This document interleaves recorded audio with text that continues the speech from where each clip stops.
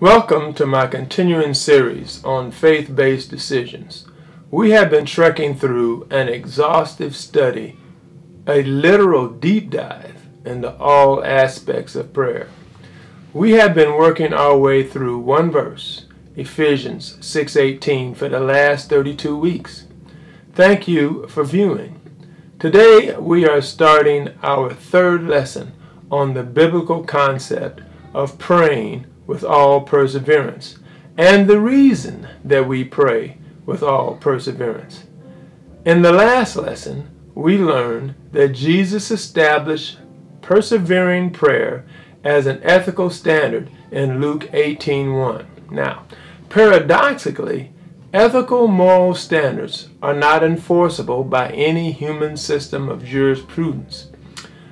Society can coerce now and influence by giving or withholding fellowship, but ethical moral standards are adjudicated or enforced by one's conscience. The impact of your conscience depends on whether it is clear or good, corrupted, guilty, or seared. God put His divine moral standards in our conscience. Now, the enemy seeks to distort or violate those standards. Praying with perseverance is not automatic. Now, you got to get this straight. But an intentional, faith-based decision. So as you count the cost, consider the following. 1. God's faithfulness. 1 Corinthians 10:13 says, "No temptation has seized you except what is common to man. And God is faithful. He will not let you be tempted beyond what you can bear. But when you are tempted, He will provide a way out so that you can stand up under it." The verse says, God is faithful, but that will not mean anything to you if you don't believe that God exists. Why would you persevere at the throne of grace if you do not believe God exists? The existence of God is critical to the reality of Christianity. If God does not exist, think about this, praying is a useless exercise. Now, Jesus proved that God exists by His resurrection. 1 Corinthians 15:12-14, I quote this almost in my sleep, but it says, "But if it is preached that Christ has been raised from the dead, how can some of you say that there is no resurrection of the dead? If there is no resurrection of the dead, then not even Christ has been raised. And if Christ has not been raised, our preaching is useless, and so is your faith." Now, however, believing that God exists is a willful personal decision. Those who trust in the Lord are not and will not be ashamed because God exists. David said in Psalm 40 verse 1, "I waited patiently for the Lord, and He turned to me and heard my cry." Now, the literal Hebrew rendering is, "In waiting, I waited." That is, I stayed waiting long, and at last He came. Now, that's the literal Hebrew. But someone might say, okay, David was a favorite. Can I or others look for any real response from God like David did? The Holy Spirit already anticipated your skepticism and your question, because at Psalm 40 verse 3, it says, "Many shall see it and shall trust in Him." This shows that persevering prayer is a covenant privilege, not a monopoly given to one or two, but a charter granted to the body of Christ, the called out ones, the ecclesia, the royal priesthood. Now that includes everybody who has accepted Christ as Savior, by the way. Psalm 102 verse 17-18 says, "He will respond to the prayer of the destitute. He will not despise their plea. Let this be written for a future generation, that a people not yet created may praise the Lord." Now, here's another reason. God's grace. Grace is for sin. Romans 5:21 says, the law was added so that the trespass might increase. But where sin increased, grace increased more. Now, we sin by thought, word, and deed every day. We need God's grace to overcome our besetting sinful nature. Paradoxically, grace is activated when we fail. Romans 7 tells us, if we reside in a mortal body, sin also resides in that body. On top of that, Romans 12:3 indicates each of us has a level of faith, which means that each of us also has a level of doubt. To some degree, each of us is a hypocrite. Each of us have seasons of unsound thinking and or fickle emotions, praying every now and then. And for a season, we all grow weary of praying, especially if we're made to wait for an answer. Saul prayed, for example, but he did not hear from God on his timetable. I'm focusing on his timetable. So what did he do? Sought guidance from the witch at Endor, or literally from the enemy. Now, what impact does God's silence, frowns, and seeming denials have on your prayer life? Does it dull the edge of your prayer sword or sharpen it? Do you get mad at God with cursing in your mouth and bitterness in your heart with thoughts of abandoning God, your calling, and prayer? Or does it stir it up or fan into flame your conviction to trust God and pray faithfully? I got to say this. It is God's grace that enables the desire and the power to do His will. But here we go. Psalm 103:13-14 says, as a father has compassion on his children, so the Lord has compassion on those who fear Him, for He knows how we are formed. He remembers that we are dust. Now, Jesus said in John 10, verses 27-30, that no one can snatch us out of His hands. His hands are metaphor for His grace. Allstate, now we know about Allstate, is known as the good hands people.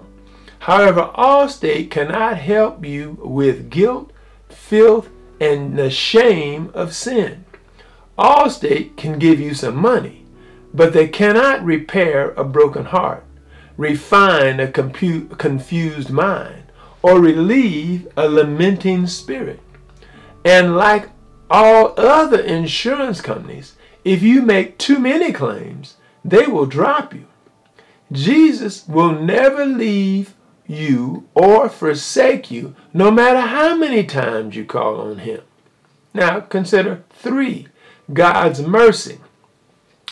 Lamentation 3:22-23 says, the steadfast love of the Lord never ceases. His mercies never come to an end. They are new every morning. Great is your faithfulness. Psalm 123:3-4 says, have mercy on us, O Lord. Have mercy on us, for we have endured much contempt. We have endured much ridicule from the proud, much contempt from the arrogant. Now, God's mercy is for circumstances and situations, but is closely linked to God's grace. For example, in Psalm 51, David asked for God's mercy regarding his sin. But one could argue that David was not only reflecting on his sin as a moral breakdown, but as a life-threatening situation. Now, let me say it this way. It is foolish to abandon prayer, no matter how egregious your sin or tough the situation. It is not only foolish, but irrational to reject or run from the person and the process that can clear your conscience. that person uses counterfeit methods to get no true or lasting relief. Without God, your hope for relief or victory over circumstances or situations from without, and anxiety and fear from within will never be satisfied. When you do pray, you are lackadaisical in your approach to God and prone to abandon prayer altogether. Why? Because of your doubt or unbelief when God, now think about this again, just like Saul, is not on your timetable. Let me put it this way. Name any profession, sport, or task that a person with a persevering spirit gives up when he or she fails, makes a mistake, or misses the cut. He or she, whoever they are, if they have a persevering spirit, absorbs the disappointment, licks their wounds, and regathers themselves and seeks the advice and counsel of more experienced persons and tries again. The mercy you think you miss should stir up and refocus your diligence to reach out to God again. Whatever mercy or relief you are going to receive comes from God. So, the question you must consider, now think about this, will God give you mercy if you reject Him and His process for obtaining His mercy? God's process is to trust Him, put on His armor, stand and pray with all perseverance. God, I can't speak, I'm going to just say this. God, for His own reasons, may not immediately respond to temptation and suffering, or so it seems. God is, but now think about this, God is constantly sustaining us even in our stress. I mean, you still got to have air to breathe. Blood still got to run through your veins. You still got to even be alive to even experience what you're experiencing. So think about this. But still, He may not resolve our current situation. In John 11, when Jesus was informed about Lazarus, the disciples that He loved, now think about this now, He did not go to Him right away. He waited 2 days. Jesus went after it was seemingly too late because Lazarus was dead. Now, it reminds me of a childhood song from my childhood church. God specializes. That was the name of the song. God specializes. But now, one phrase in that song says, God specializes in things that seem impossible, and He will do what no other power can do. Now, the Apostle Paul, as another example, had to deal with this dilemma as well. He got a PhD in this. Think about this. 2 Corinthians 12, 7 through 10 indicate that Paul had a problem. Now, nobody knows what his problem was. He called it a thorn in his flesh, a messenger of Satan that tormented him.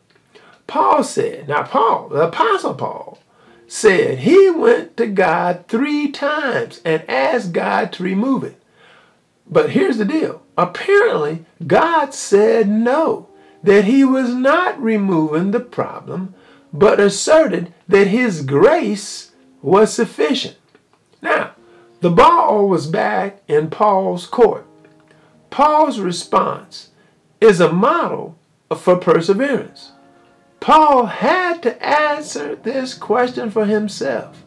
Is God's grace sufficient for me? Now, God told him it was. But see, in this case, he had to believe God. What about you? Is God's grace sufficient for you? Or do you believe God? All right, 4. Here's something else for you to consider about persevering prayer. God's peace. As I stated earlier, it is foolish not to pray with perseverance. Philippians 4, 6 through 7 says, do not be anxious about anything, but in everything by prayer and petition, with thanksgiving, present your requests to God.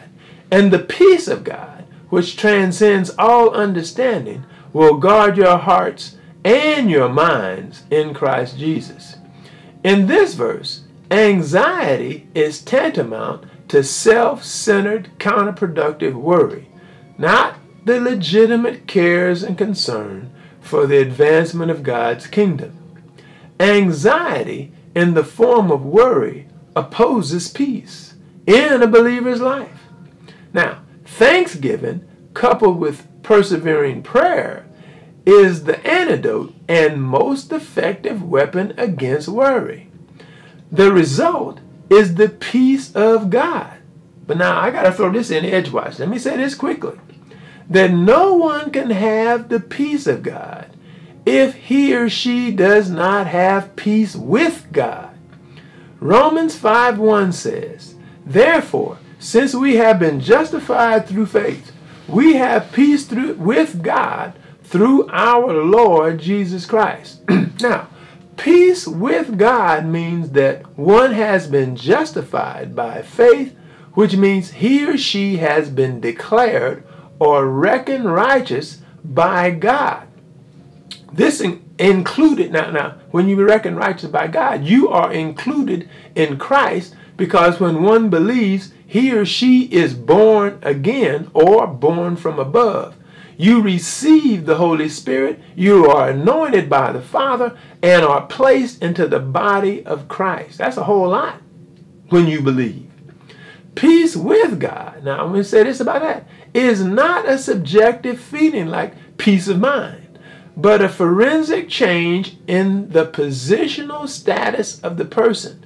You are now in a reconciled relationship with God. The person is you are no longer an enemy of God, but a child and a friend of God. Again, a person must have peace with God to experience the peace of God. Now, like peace with God, the peace of God is not a psychological state of mind, but a Sabbath rest that Jesus promised to all who come to him. It is the serenity that comes when a believer remembers that his or her sins are forgiven and rests his or her faith on God's power. Persevering in prayer, learning to be content in all circumstances and situations. Now, we're getting there. Finally, prayer is a duty the enemy strongly opposes. The enemy attempts to stir up the fog of spiritual warfare through anxiety, doubt, and fear. Prayer is an activity that not only has the enemy's opposition, but numerous other difficulties that render it no easy matter for the believer to be watchful and persevering. God knows this and gives us the Holy Spirit to help us because imperfection that is included in our morally besetting sinful nature. We have that in us. We have delusional stinking thinking. We have fickle moods and hypocritical emotions and selfish motives, also known as our evil secret desires. And finally, we also have our physical infirmities. All this works together against prayer, especially persevering and watchful prayer.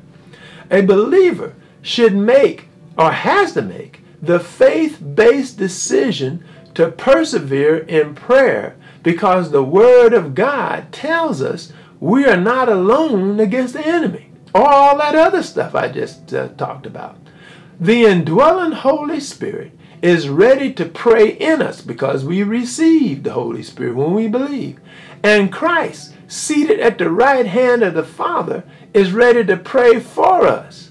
Both the Holy Spirit and Christ intercede for us. So now is not the time, when you're going through something, now that is not the time to give up on prayer when both Jesus and the Holy Spirit are working in you and for you. Giving up on prayer, I got to say this too, opens the gates of your soul for the enemy to enter and shipwreck your faith and bring dishonorable reflection on God, which is literally bringing the way of truth into disrepute. Again, to neglect persevering prayer is foolish. However, it is more consequential not to pray at all. Now, let me go through a couple of those. Anyone who ceases to pray is spiritually insane. I'm gonna take the covers off and just lay it out there, call a spade a spade. Does anyone demonstrate a sound mind if he or she flees from or rejects being in God's presence? Corinthians 4:4 says, "The God of this age has blinded the minds of unbelievers so that they cannot see the light of the gospel of the glory of Christ, who is the image of God." Now, 2, ceasing to pray. If you cease to pray, let me say it that way, you will begin to sin. Prayer is not only a means to prevail for mercy, but also to prevent sin. Matthew 26:41 says, "Watch and pray so that you will not fall into temptation. The spirit is willing, but the body is weak." The thief comes, now think about this, the thief comes when the lights are out and people are sleeping. Think about this, now, if you link that together with this, the disciples could not stay awake in their devotions, and they were quickly overcome when the enemy attacked. Doubt and unbelief soften your conviction to resist the reception of sinful impressions from the enemy, leading to sins of commission and sins of omission. He or she that turns from the truth will turn to myths. 2 Timothy 4:3-5 says, "For the time will come when men will not put up with sound doctrine. Instead, to suit their own desires, they will gather around them a great number of teachers to say what their itching ears want to hear. They will turn their ears away from the truth and turn aside to myths. But you keep your head in all situations. Endure hardship. Do the work of an evangelist. Discharge all the duties of your ministry." Now we're going to stop there. And again, I pray that this study is enriching your life about prayer, because it's definitely enriching mine. Now, as we move forward, we will continue in our study of prayer. May God bless and keep. Amen, amen, and amen.